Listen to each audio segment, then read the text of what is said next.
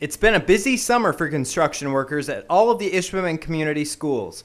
Parents, teachers, and students will hardly believe their eyes once they walk into Birchview Elementary. In essence, the school will be a brand new school. Enlarged cafeteria, all new restroom facilities, all of the classrooms have new flooring, new paint, new ceiling, new lights. Birchview will, in essence, on September 8th, be a new school. The school will have a brand new and updated teacher's lounge and computer labs for the students as well. There's still some work to do, but almost everything is nearing the final stages. Things are progressing nicely. We expect to have everything completed at Birchview Elementary for the start of school. We hope to be moving teachers into their classrooms next week.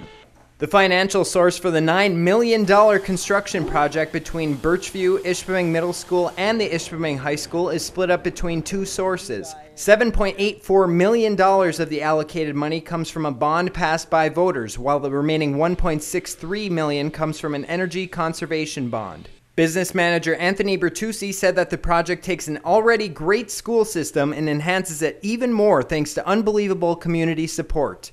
Reporting for ABC 10 and CW5, I'm Caleb Scanlon.